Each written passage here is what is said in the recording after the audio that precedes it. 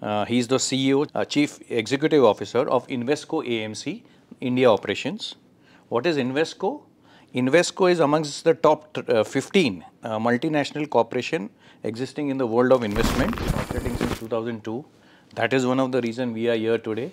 Whatever we can gather from you, we'd like to. Prior to, we want to throw some light on that. I think that there's a slight difference in what we are trying to achieve. Today, the majority of that is basically investment products. Right. And risk form. So I think somewhere there is an overlap, unfortunately, in the Indian markets.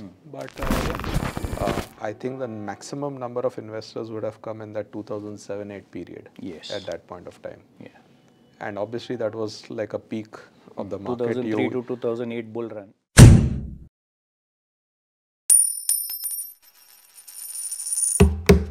Hello and welcome everyone to AUM Finance Podcast. This podcast discusses the first principles of investing and is for informational purpose only. We intend to add to the body of knowledge. Please consult your financial advisor before taking any investing decision. Hi there. Welcome to the interview section of the AUM Finance Podcast. As I keep telling, the interview section is a section where I get to interview the cream de la cream of the financial services world, and I get to pick their brain so that we can add to the knowledge bank. Now you would be wondering which luminary I have today. So let me introduce our guest. We have Mr. Saurabh Nanavati. He is the CEO, Chief Executive Officer of Invesco AMC, India Operations. What is Invesco? Invesco is amongst the top 15 multinational corporation existing in the world of investment. It is the 13th biggest investment company in the world, and one of which is in India. Saurabh, your educational background is you are an electronics engineer and an MBA from Jamnalal Bajaj, Bombay. You are a veteran of the mutual fund industry. You've been operating since 2002. That is one of the reasons we are here today. Whatever we can gather from you, we'd like to. Prior to prior to being the CEO of Invesco, you were a Chief Investment Officer of HDFC Standard Life Insurance. So one of the rare talent which has worked both in the insurance industry and the mutual fund industry. Before that, you were with Deutsche AMC, if I'm pronouncing it right. And you've also been AMFI Director, Association of Mutual Funds of India Director. You've been a Vice Chairman. You are a Director right now. Yeah. And you've been a Vice Chairman. So, pleasure. Thank you for allowing me this opportunity. And I am sure the young ones out there and even the adults are going to benefit a lot from this podcast. Thanks, Nirav. Pleasure. So, Saurabh, let me ask you the first question. You are a veteran, as I said, in the mutual fund industry. Please come, and you worked couple of years, probably a decade in life insurance also. No, life insurance was a shorter stint. It was just for 2 years. Yeah. Just for 2 years. But somebody, a brain like you in 2 years can gather the knowledge of 20. Please compare the two industry, the two products, the two industry. You want to throw some light on that. I think that there's a slight difference in what we are trying to achieve. So globally, asset management industry is responsible for managing a portfolio and generating returns. And insurance is primarily taken for risk. Okay. And that's in, I think, all across the world. Insurance for risk? Insurance for risk and asset management for returns. Okay. I think in India that has been tweaked in a way where insurance companies position themselves not only for risk but also for investments. Okay. Now that's where I basically see a huge contradiction. If you basically see the portfolio, how it's constructed for life insurance companies. Today, the majority of that is basically investment products. Right. And risk forms a very small part of this thing. Which the is term insurance plan is not as much sold exactly as the investment cum insurance plans. So I think there's a huge opportunity for newcomers for disruption in that space. Okay. I think we are already seeing the first signs of it in general insurance. Okay. But ideally speaking, any insurance company should have the majority of their portion in term insurance or general insurance products, which is pure risk and not investments. Right. I think the way the returns are also compared is not apple to apple. Yes. Mutual funds, clearly when we talk about NAVs and returns, that is factored in your NAV, takes care of all your expenses. Right. In insurance, expenses are separate. So what tends to happen is in a ULIP plan, you may get allotted 10,000 units. Yeah. But over a period of time, every month, every year, depending on what the costs are, those units keep on declining because that is what they recover. Wow. So at the end of the period, you may suddenly find that, oh, I don't have 10,000 units, I have 9,500 units. So they freeze the NAV, but they've declined. They are reducing. Imagine that happening in mutual fund. Exactly. So I don't think it's a correct comparison when the returns are shown. Okay. Because it's not like to like. Right. In our case, in mutual fund industry, the units will remain constant. Right. It will never go down. Then it will never reduce by even a single unit. Exactly. Whereas in any ULIP plan, by the time you redeem it, it will be significantly lower. Oh, that's wonderful. And that's where I think the differences in terms of the market structure in India, where we have very large operations, youth sales teams, youth sales forces, but the focus is more on investments rather than risk. So I clearly feel the insurance industry is set up for disruption at some point of time. So if you have to set up an insurance company in India, I would only focus on risk. So And I wouldn't basically set up this kind of a setup with hundreds of branches and hundreds of people. You'll make it very asset light. You would rather have it asset light, focus on the risk part. Our actuarial books are outdated. Our lifespan has increased dramatically. Your term insurance, I think there is enough scope for it to reduce substantially or even halved if our cost structure is right. Right. I think we are seeing that first sign of it where, when you would go and buy a car and the showroom would basically say this is the insurance which comes and you have to take this. Yes. That has changed in the last 2 years. Yes. And you can go outside. Yes. The minute you go outside, the insurance comes down by 50%. Yes, the competition comes, the options are many. Exactly. And then you can... So, I think if insurance industry focuses on the risk part, yeah, by reducing the premium there, that is your real profit. Yes. Because if hypothetically, say the person does not die or an accident does not occur, then whatever you have paid, that's the profit for the insurance company. Yes.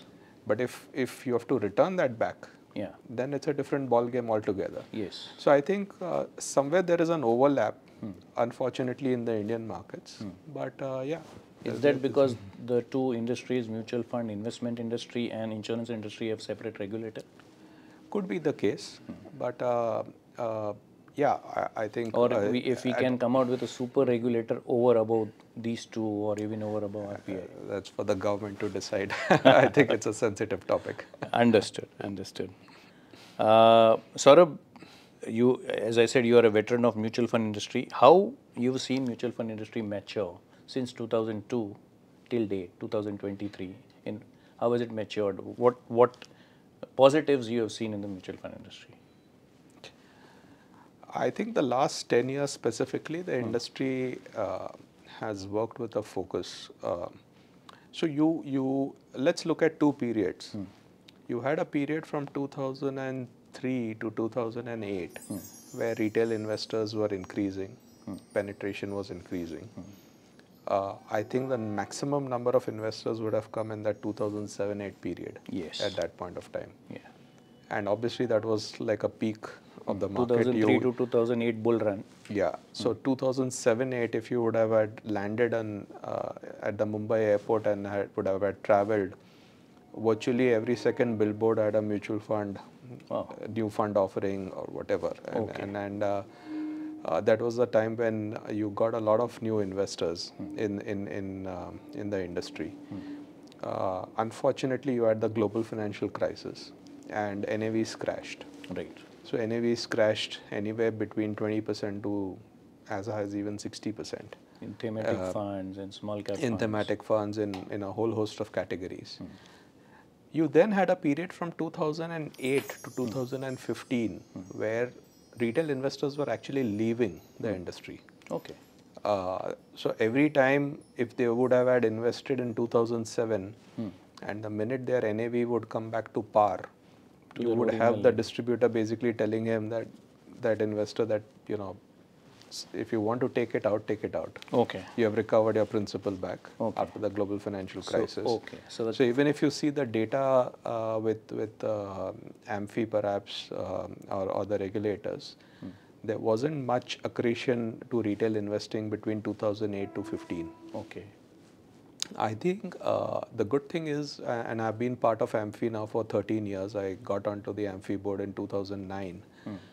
And I think industry put their heads down and took a conscious sort of approach that let's target retail, let's popularize SIP, systematic investment plans. I think we started off maybe 2011-12 popularizing it. First 3-4 years there wasn't much traction. But again, now we are seeing this phase from 2016 to 2023 where people understand what a SIP is, why we should do it. Yeah. And I think we are deriving the benefits out of that at this point of time. Yes. So from 2016 to 2023 onwards, you have seen a huge increase in retail participation. A long way to go. I think the number of unique investors is yet less than maybe 3.5 crores roughly. Okay. Unique PANs, you are saying. Unique PANs. Okay. So that equivalent number in countries like similar population to us like China is over 25 crores. Okay. So I think a huge opportunity to take this number up significantly. Right. So I think industry has come a long way.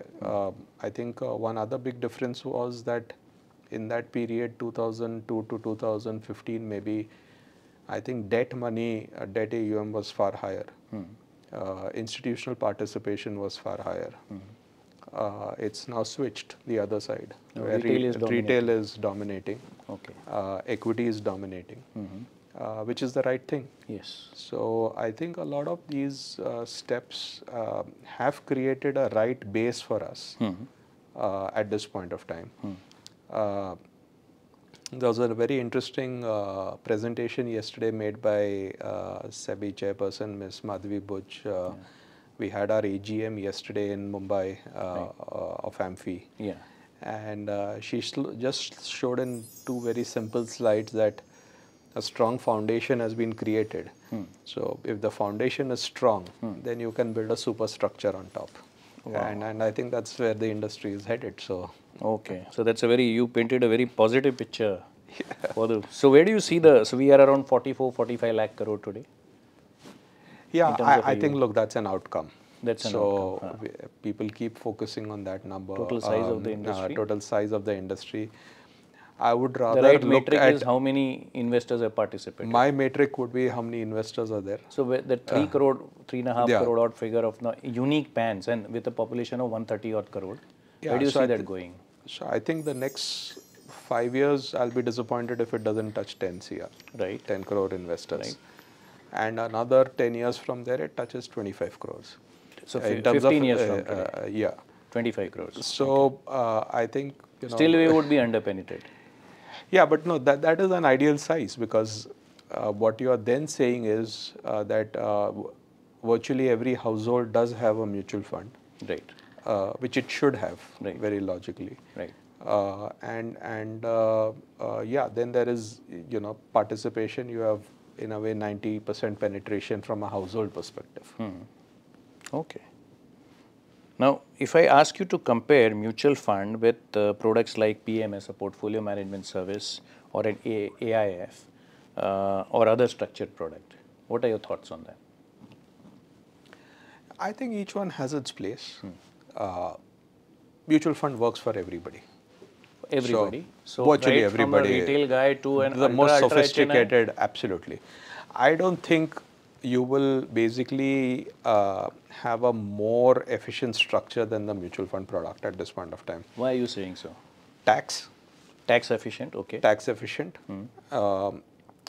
paperless, the most convenient. Yes. Okay, no lock-ins. Easy to exit. Easy to exit. In fact, it is too easy to exit. It's just too easy to exit. You just have to fill in 3 or 4 details and you can exit. If my clients have 5 different options and if they want money fast, Yeah. and they just have to message me. I get my capital gain statement on the website wherever I'm invested. Yeah. It's a very simple statement. In PMS, you will have to account for each and every stock and what has happened in that, what you have bought and sold, because it's ultimately your portfolio. In an AIF, you will not have liquidity. There will be a lock-in at a particular level. So I just feel that mutual fund is the simplest, the most transparent, Yet sophisticated. yet the most efficient Most efficient. by far. Right. PMS, AIF, you are basically then getting into categories where you are looking for real specialization. So, you may have somebody who is really, really good in a particular theme, in a particular style of investing, in a particular asset class, in a way. And you need to make your right choice and right selection. It can backfire. It's It a can backfire. double-edged sword. Exactly. I would want people to really look at, 6, 7, 10-year data of PMS and mutual funds and see which one has been more efficient and which one has been more, which has delivered better returns on a Why don't you tax-adjusted draw the basis. conclusion? You No, know it's the very answer. clearly mutual funds, no doubt about it. I have a PMS product also. I will also be getting into AIFs and the other part at some point of time. Yeah. I But think the design. the design is meant for sophisticated investors or investors who have already put aside 80% of their savings in either mutual funds or bank fixed deposits or whatever, and then they are playing with that last So 10, there's 20%. this misconception, Saurabh, I keep asking this question to everybody. That see my driver, if I am an ultra HNI, let's say I'm worth a few hundred crores, and if my driver and my maid are also investing in mutual funds, then that is not a product for me. That is a huge misconception amongst. Absolutely. Please throw some light on that. No, it is. There's no question on It's that. a misconception, right? Yeah. Why would it? Just even if you are a few hundred crores or a few thousand crores, you should still look at mutual funds. I use a Colgate or a close-up toothpaste. I think my driver and my maid also Would are also using be the using same. it. That doesn't mean That you should. doesn't mean that But you would agree. I'm eating the same vegetable and I'm eating the same fruit, which they say Yeah. all of us are human beings. So why this differentiation? So exotic food you might eat once in a while, but then you go back to the basic food. Exactly. Even if you are a billionaire. Yeah. So they are investing maybe a smaller denomination. I'm investing a larger denomination. What's different? And in terms of returns also, we are less than none. We are more tax efficient. Expenses wise, we are more regulated. Mutual funds, and I think a lot of it is marketed for the kick part of it. yes, And the kick can come both ways. Exactly. You can get a kick in an exotic product where you don't want one. Yeah, so you hit the nail on the head. It can work both ways, and that's where I'm fairly clear from the data I have that I think on a post-tax basis, mutual funds would have delivered far higher returns than some of Far these higher that are there. Yeah. than these exotic products. Yeah. So you see, there's a trend that I've noticed. Let's say a traditional businessman with a legacy business, then he sells that business. Suddenly there are these relationship managers who approach him, and they are approaching him with a whole bouquet of exotic products. Yeah. Saying that, see, there's something unique here, which is not there in what you're already doing and all that. Yeah. The guy would be having anywhere between a few hundred to a few thousand crores. Absolutely. In fact, you can throw more light if I see the family offices mushrooming now. Absolutely. And in the family offices field, it is considered almost a, what is the word, anathema, not to look at mutual funds. You should start above mutual funds. So look, and perhaps why is it so in a way? I can understand it from a family office perspective. Because already your promoter may be having his largest wealth yet in his own stock or the business he owns. Yes, one stock. Or whatever 70, he 80, owns, 90%. and he has enough assets. So from that stock, he has carved out a small portion To be invested. And he's appointed a family office to do that. Yes. So maybe they are looking at it, point taken. A normal investor or even an HNI investor, shouldn't follow that. I mean, today, if hypothetically you are basically eating a meal, you would eat, the majority of your meal would be a chapati or a rice. Right? Those are the core ingredients. Which is a mutual fund, Which is a mutual fund. Exactly. It's like chapati and rice. Yeah, but are you basically saying that I will only eat farsan and only sweets? My meal will be made up of 90% sweets and farsan and 10% of... Because you can afford doesn't mean you eat exotic food every day. It is there, for a purpose, for the sophisticated investor. He understands the risk. He has a view on that. That's where he goes. If I can intervene, I'll challenge that also. Saurabh, is there a sophisticated investor? I mean, I would challenge even many family offices don't know how to compute their return outside your mutual funds is very transparent. I would. Is it easy to my limited point is, I think it's evolving. That space is evolving quickly. Family offices are getting more and more sophisticated. Globally, you have very sophisticated family offices. We cater to a lot of them. We have seen them. They are very focused and they know what they're coming for. So you can have a family office who's basically saying that, look, I want private credit or I want real estate exposure because I don't have that or my promoter does not have that. And therefore, we will only focus on this and you show me that. Which, as long as that clarity is there, is clear. But doing it for the heck of doing it. It will be foolhardy to do it for the heck of it. It will be foolhardy to basically do it just because somebody else is doing it. And it will be foolhardy to do it if you don't realize, what your asset allocation is and what,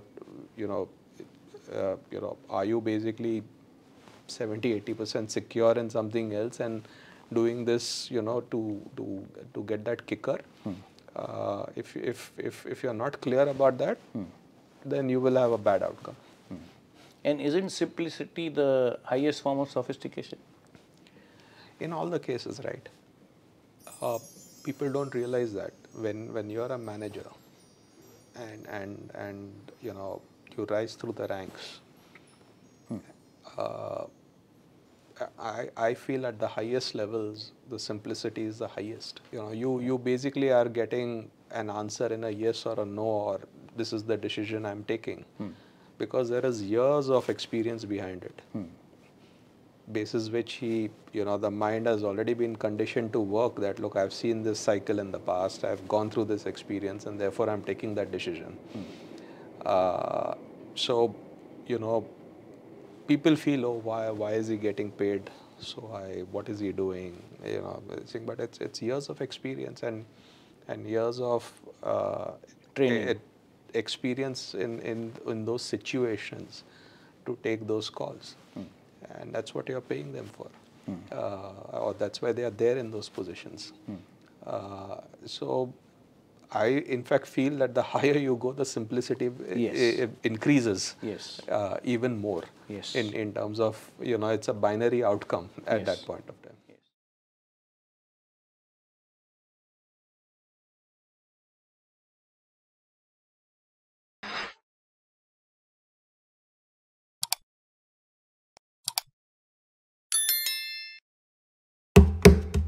Thank you for listening to the AUM Finance podcast. Remember that all investments are subject to market and other risks, and one should read offer docs and other documents carefully before investing.